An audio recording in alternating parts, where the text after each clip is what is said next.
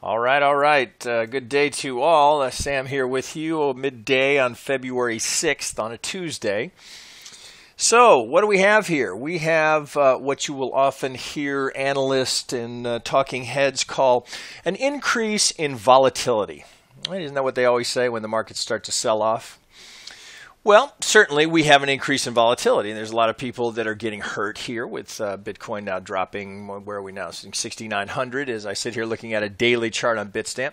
So I don't want to make light of that. Certainly people are seeing their account balances draw down. So, we as technicians have to look at this and say, okay, can we get our hands around this? Can we qualify it, quantify it? What is the chart telling us? It's not the technician's job to get into analysis of why it's selling off. Our job is to see if we can put some structure to it and see if there are any opportunities. As traders, can we find opportunities here? Maybe those opportunities are on the short side, maybe the long side. But this existential crisis that we seem to be dealing with, if you jump on crypto Twitter, I think is a bit premature. So what is an existential crisis, right? So, by definition, that's questioning meaning, if there's meaning, if there's value, and if there's purpose. And if you are starting to question whether or not Bitcoin and blockchain and this revolution continues to maintain its meaning, its purpose, and its value, if you're questioning that, well, perhaps the cryptosphere is not the right place for you. So, with that said, we can't touch on why it's selling off, right? So what was always the biggest, one of the biggest potential variables that those of us that are believers in the blockchain revolution, what was always the variable that was looming as a real threat? Well, that is, of course, intervention by the very centralized entities of which the blockchain threatens. So who's threatening us now? Governments and large banks, the very entities which are most challenged by blockchain. So there really should not be a surprise here that they're getting in here and fucking things up. So it's the problem with that is that we lose the natural supply and demand and the value proposition for where the market would be without that intervention. But that intervention is inevitable. It happens in every market. So we just have to deal with this and as traders look at it and say, well, okay. Does this create opportunity here? If you're not a long-term believer, well, then you're already gone. You've moved over to Forex or some other asset class. Maybe you went to the stock market. There's no volatility there right now. Everything is being questioned right now. Things are selling off. An increase in volatility. That's what we're seeing. So as I look at this, again, back to this chart as a technician, what can I deduce from staring at this chart? First question. Do we still maintain a trend? Are we in that trend and are we correcting that trend? Are we in a correction in the midst of that long-term trend, or do we have a new trend starting? First question, right? So if we look here, now I am in log scale, granted, right? So that we distort things, right? It compresses the higher the numbers. So we get this compression, but if I put that chart and I didn't tell you what it was, I just said, have a look at this chart. What's likely happening here? Right. So take all of the crypto, everything that goes along with all the baggage of crypto, whether you think that, it's got purpose or meaning or not. Just purely looking at the chart. What's happening? Does that look like a new trend? I mean, the trends are happening on multiple time frames. But if we sit here and look at a daily chart, that sure looks like a correction to me. I don't know how you would argue that any other way. And until, certainly from an Elliott count, until we take out this wave one high, and even if we did take out that wave one high, we still potentially have a diagonal. This could all just be a wave one. So it's time to calm down. Calm down. Okay, we are not in meltdown here. Yes, I don't want to make light of the fact that people's accounts are seeing substantial drawdown. People are losing money. I don't want to diminish that. I know that's very real. Listen, I've taken losses through here, but it's not the panic button yet. Now that may be coming. But do you think the centralized entities here are going to shut this down, or are we too far along to see that happen? Maybe it evolves. Maybe it's not Bitcoin ultimately that is the store of value. Well, that's certainly going to change things in the crypto markets, right? Because all of the alts we value in Bitcoin. So maybe there's an evolution underway. But as far as I'm concerned, the revolution stays alive, and the meaning and the purpose and the value is still very real and very much staring you in the face. So we're at call it 7,000. Okay, so what could be happening here? Well, so first thing we have to do, and again, regardless of the chart, what are we going to do? We're just going to start measuring pivots. We're just going to say, okay, if we're correcting here, if we're correcting this entire move, what was our date of our low here? That's January 9th of 2015. If we are correcting that entire move, what could be happening here? Well, you can see all I've done here is just wick off these significant pivots. They're all significant as you can see they bracket where we're likely to run into support and resistance. So if you want to just get absolutely right down to the most simple approach to a market, where's the support, where's the resistance? So that's worth noting those. But if I'm going to think of this like an Elliottian, I'm going to just do what I would do with any chart in any time frame in any asset. Oh, I've got a potential wave 2. Here's a wave 3. Now, granted, that's very distorted. I understand that distorts as you would look at it naturally because I'm in log scale. All right, where are we? Let's open this up a little bit. So one thought is here. So the thing that looks easiest is to look at it and go, oh, okay. Well, there's my 3. Here's my 4. Right, so if you weren't in log scale, right, that might look like the obvious play. Oh, here's the 4 because here's the 1 down here. So and it's a deep 4. Up we go for the 5. Well, you gotta think twice about that because of the depth of the retracement. Now, again, I know it distorts because we're in log scale. But so we're well beyond the 65 here, right? So here's our 75. Here is a common retracement range that an Elliottian will look for. We have this range here that potentially is the 3-4 before this move goes up here. So that's a common target where you might find support if indeed we were putting in a 4 here. Maybe. The problem with the 4 is that we're now into the extreme. We're down to 10%, right? So only 10% of wave 4s retrace beyond 62%. So the first question is, well, okay, if that's not a wave 4, what could it be, right? And we touched on this a little bit in the last video that I did. If it's not a wave 4, what could it be? Well, what else? Given that if we're going to allow for the idea, and we're going to maintain the idea that we are still in an uptrend, in a long-term uptrend, it doesn't leave many other choices. What else could that be? If we're between now the 65 and the 786, what could that be? Well, this is the other count that we have to consider, where we go into not statistical aberration here, but we go into statistical norms. So the depth of the retracement would imply a wave 2. So would that make sense?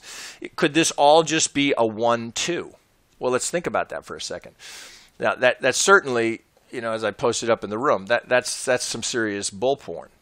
Because if this is 1-2, well, 3, 4, and 5, we're going a lot higher. But I want somebody to argue that with me. If you think that's not the case, I would be curious to hear your argument. I don't know how you could argue against that, purely by the fact that we're in the highest probability zone for a wave 2.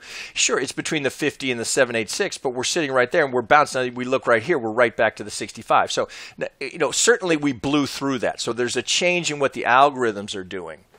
That when we will dig into that a little bit. But if we're just looking at the long term, if that is a 1-2, does that make sense? So if this were a 1-2, we'd be going 3, 4, 5 up here to get our third, right? And we're now, let me change the degree, and we'll go down so it makes a little more sense. We'll go here. Okay, could that possibly be what we're seeing? I mean, it's certainly, you can't eliminate it. No way to eliminate it. We got a deep retracement here, potentially setting up as a 2. Well, how are we going to know? Well, we're going to dig into this, because there's a lot of complexity within that correction. But right now, just based off of staring at a daily chart on the long term, sitting here in log scale, that starts to look like the most likely count until you can disqualify it or invalidate it. It's hard to argue with that. Big 1 move. Here's the 2, 3, 4, 5, up to put in a 3. Right now we could do some projections on that, but we don't need to do that yet, because if that's a 1, 2, first there's a whole lot of resistance we're going to need to get through before this goes higher. So I just want to make the point that when in doubt, simplify, pull out in time frame, look at the chart. Do we have a series of higher highs and higher lows? Well, this is when we start to break down a little bit. So as you'd anticipate in a substantial correction like this, certainly in the intermediate term, we have a change of trend. That's what creates the correction. But where are we going next? Well, we don't want to make too many assumptions, but we want to keep this certainly as a potential count that we can reconcile here and say, okay, 1, 2, it certainly maintains a long-term bullish view of the market. So, yeah, is this painful? Is this... we get so spoiled with the market just going straight up that this completely freaks people out. But I mean, it's just the natural ebb and flow of the market. Corrections are inevitable. Right? So let's not fight it. Let's quantify it. Let's qualify it. Let's trade it. All right. Now, with all of that said, let's go down. Now, let's look at could we have a bottom here? Well, I've got a couple of counts I'm going to work through with you. I've got a bullish count and a bearish count. I'm going to start with the bearish count, because they're both represent, they're both equally valid, and we can't disqualify one or the other until we get more information. So if I look here, now we're working from that high as the top. So here's an A. We get the complexity into the B. So we get an ABC into our B, and now, per that count, there's some sort of a 5-wave structure underway. Well, this certainly has nice symmetry playing as a 1, 2. Okay, so there's some complexity in here that would be, 2 Elliotians or 10 Elliotians might give you a different count in there. But I think we have a reasonable estimate here that we can call this a 1 wave. Given that 3-wave structure into a second, we've got a 1, 2. Now the question is, where are we in this count's evolution? Well, again, it would appear that what we get is a 1, 2, 1, 2. Right? So in green here. So you see it. So just in terms of the symmetry of that count, that would imply that we've put in now a third. Now here's, again, this is the bearish count. So that certainly plays, even if we just do something like look at the oscillators here. So we do not have divergence yet. So you got to question. Everything has to be questioned. So could that be the low? There's a count that says it might be, but from this count here, it would imply that we're just putting in the fourth. How are we going to know? Well, we're not going to know until it finishes playing out. What are we going to look for? Well, we're going to look for a 3-wave subdivision, just like, as I recall, right before, and I was out of town for the weekend, but right before I left, we had this move here, and do you see how perfect this is? This is just textbook Elliott wave. The more volatile, the more extreme the moves, the more you'll see Elliott wave in the market. So we get a perfect ABC into our fourth here, and then we get the big dive. Right, that's the big weekend dive, and we're bouncing off of that. So where would we be looking for the next reaction? Okay, so just pulling from our 2 to our 3, length of the proposed wave 3 here. Well, we're certainly going to be looking between here we've just wicked the 23. Here's the 23.6 to the 38. Definitely, a contender as the zone. Now, the weaker the market, let me say it this way: the stronger the trend, in this case the downtrend, the higher the probability that we might only get to the 23.6. But note here how we get prior support offering some resistance. This wave 3, this proposed wave 3 low here, offering that potential resistance. But we don't really, now again, I'm on a 4-hour here. So we don't have this great subdivision that we see here, that nice three waves that confirms and implies the move lower. Do we get it? Well, we shall see. But right now, that certainly has to be considered. So if you were looking to be aggressive here and you wanted to take a short and you're comfortable going short, well, this is an area that you would certainly want to be paying attention to. But really, you got to allow for it all the way up to the 50. Now, we take note of the wave 1 low here. Okay, that would not necessarily invalidate this as a 5-wave structure. It would just imply the diagonal. Right? So if we overlap this and we're going to go all the way up to the 618, which is certainly possible, so we've got this wave 1 that is important for us. If we're going to stay in a motive wave, we stay below that, and I would be looking for the reaction right here at the 38. That's the first place where we can anticipate if we're going to, now if this little pullback here, if this is the A, we're putting in the B, and then we get one more little push up here, I'm going to look and expect resistance there on the anticipation that this count plays, and we've got one more push down to complete the 5-wave structure. That certainly has the best symmetry. Hard to argue with that. Now, where does that put us? That puts us down below 5 grand, assuming we're going to the algo target.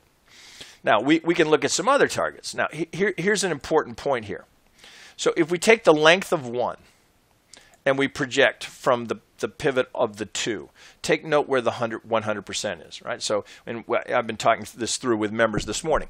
So the wave 3 here is not 100% the length of the 1, which leaves only one outcome here. So wave 3 does not, as I've mentioned before, wave 3 does not have to be the longest wave. It just can't be the shortest wave under any circumstance. Now, if this turns into a diagonal where we will often see wave 1 will be the longest wave, wave 3 just can't be the shortest. So the fact that we haven't gone 100% makes you look at that and go, okay, well, it's unusual, but that gives me a disqualification point for this count, where I know I've got the count wrong if this ends up being longer than this wave. So if we measure that and look at it, so let me use this. I know I'm getting a lot of lines here. Let me take that off, since we have this kind of looked at and marked. Okay, let's consider it.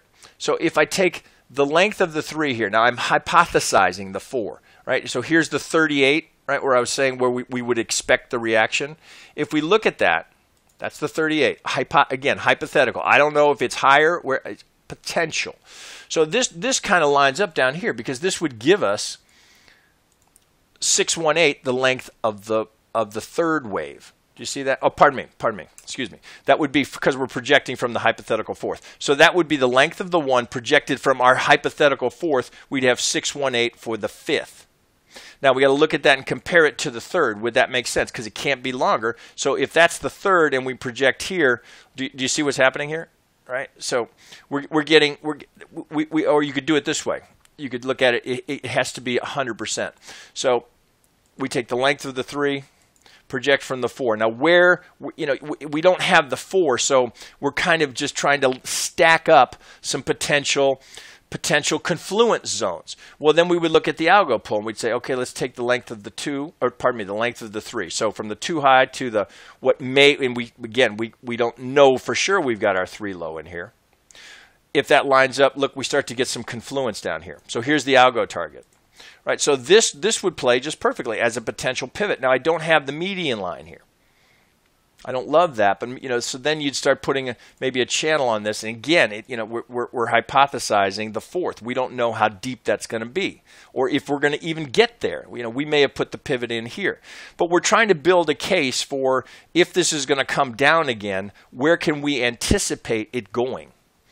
How does that affect your portfolio? How does that affect where you're going to position capital or value in your account? Do you need to move to alts? If you're just sitting in Bitcoin, you can say, well, I'm not in the market. Well, yes, you are if you're sitting in Bitcoin, right? But going to an alt trade, every time you enter an alt trade against Bitcoin, you are by definition shorting Bitcoin. So, it becomes a question of if we start to make that turn and head down here, where do you want to move your account value? Something to consider. So we'll have to wait and see what happens. But right now, unless you were a buyer down here, and I'm going to show you a case that would imply that there was a reasonable pivot down here, that this was significant pivot.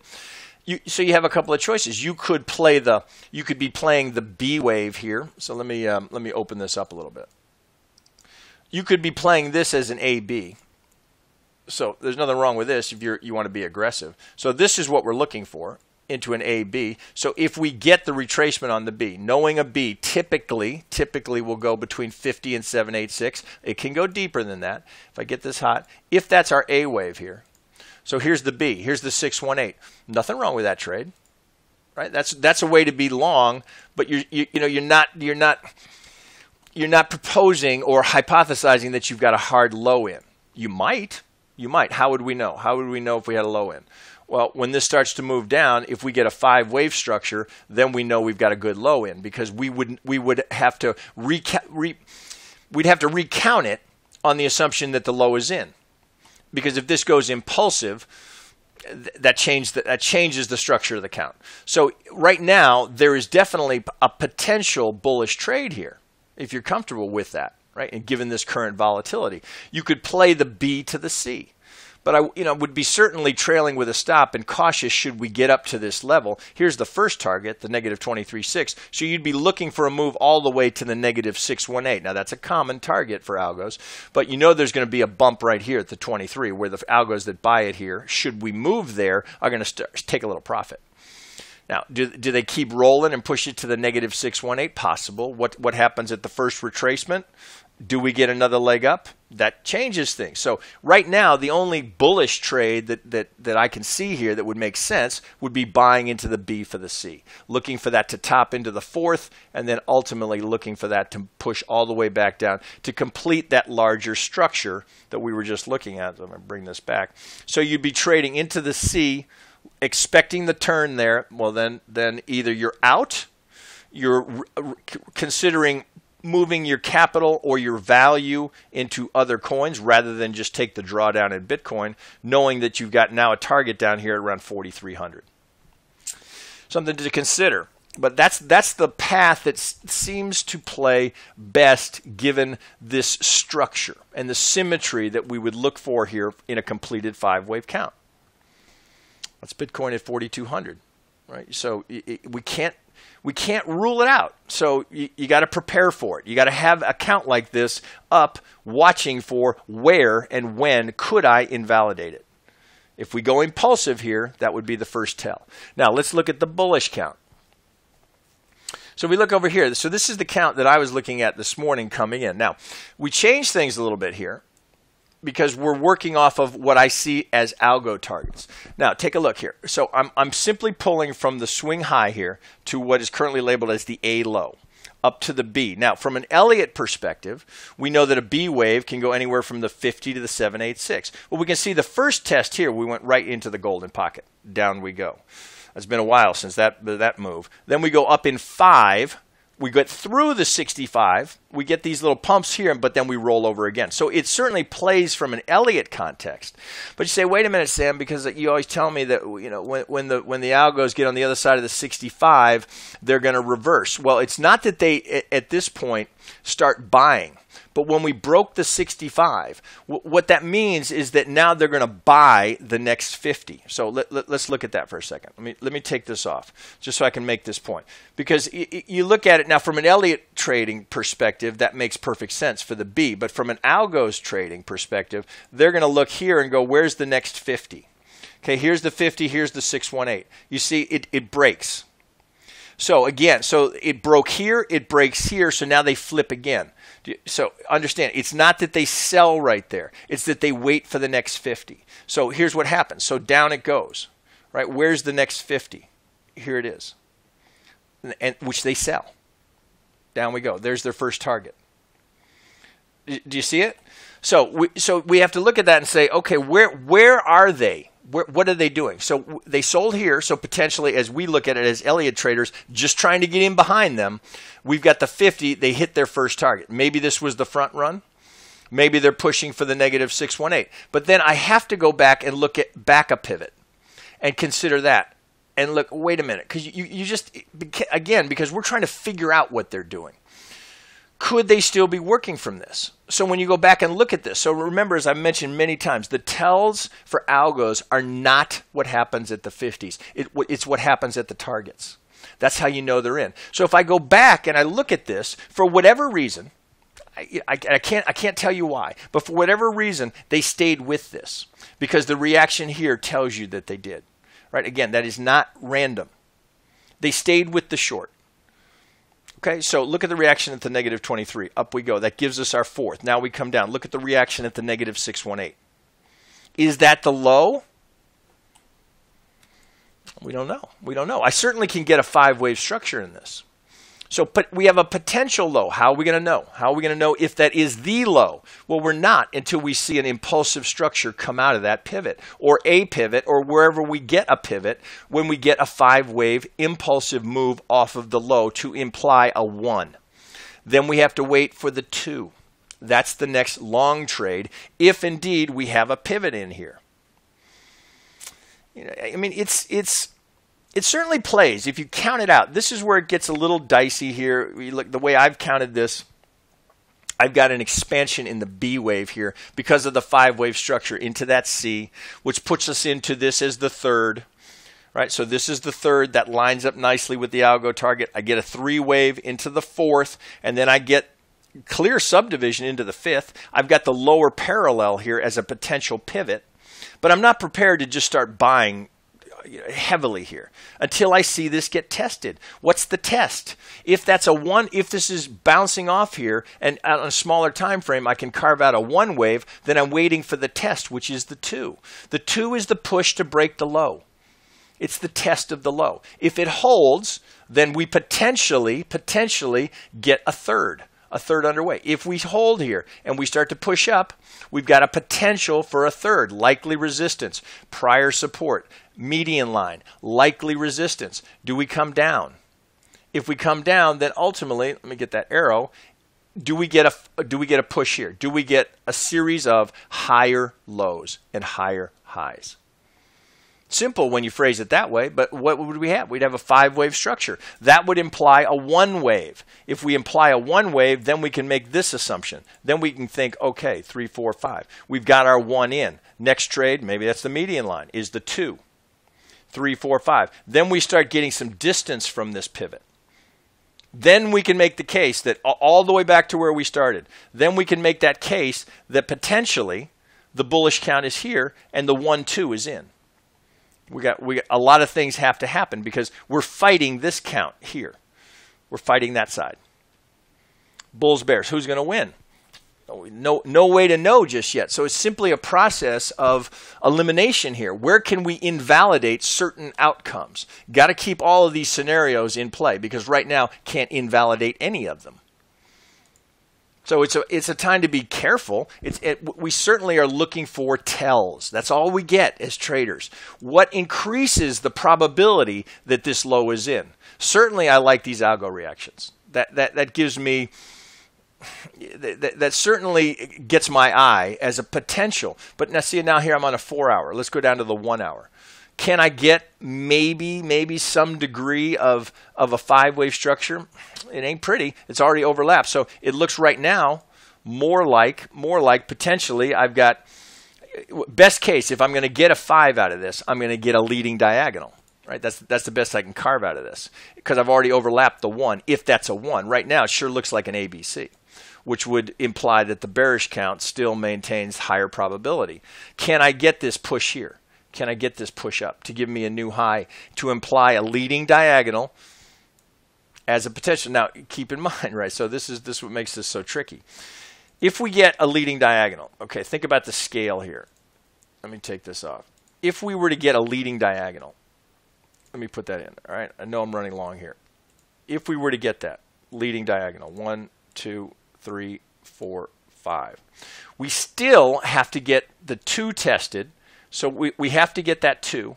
Let me get my low here. Hypothesizing now. We get a leading diagonal. It's a potential 1 wave. Where else do we see a leading diagonal? As a potential A wave. So we cannot eliminate the possibility that all we're doing is this. Right? You see that? So it still could be in the midst of the correction. The bear count can't be eliminated just because we get a 5-wave structure. It could still play as an A, B, C. And then we go down one more time again. So, all you can do, so where's the trading opportunity? Well, if you're a bull, I'm suggesting there are trades here. I mean, you could be a buyer right here, playing off of the leading diagonal. It's contender. Let me open that up. I mean, there's nothing that says you couldn't buy that. So could that be a leading diagonal? Yeah, it sure could. So how would we measure it? Well, if you're looking for entry into a diagonal, you're going to pull from the swing low to the high. Where's the likely entry at the 50? Could you set up a nice risk reward there, allowing for either outcome here? Sure. Sure. How bullish do you want to be? Do you want to be trading in the midst of this? That's a question I can't answer for you. But this is certainly going to be a tell based on what happens here. Do we get through the 618? Are we heading back down? Then we have to look at this and say that just corrective. Then it's just an ABC, and the trend down continues, and then we start to lean more towards the bearish count, which implies that we've got more to go down. So this will be a tell. But is there a trade there? Sure. Nothing wrong with that. At 50, stop on the other side. There's your first target. Stops on the other side of the 65. 3.8 to 1. It's not a home run, but that's certainly a trade. It's very tradable. If you're out, you're out. Loser. Next trade. What else could be happening? You want to get short on it? Well, somebody shorted it up there. Look at this. So if we go from this high, somebody sold. Front run on the 50, maybe. Maybe they're using a different pivot. Maybe they're using this. Maybe that's our A. Maybe we get an ABC. We got a 1, 2. Look where we go, right into the golden zone. Could that be the pivot they're using? Into the golden zone. Where are we going?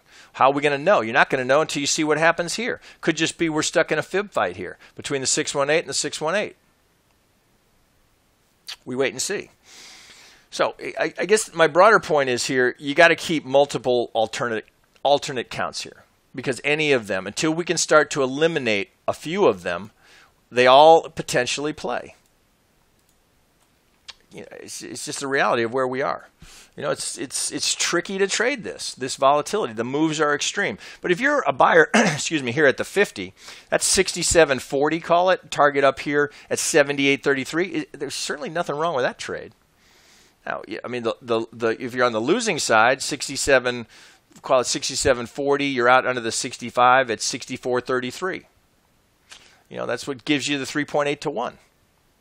I'm not saying buy it. I'm just saying that's a potential trade. And there are trades in the midst of this chaos. Somebody bought it down here.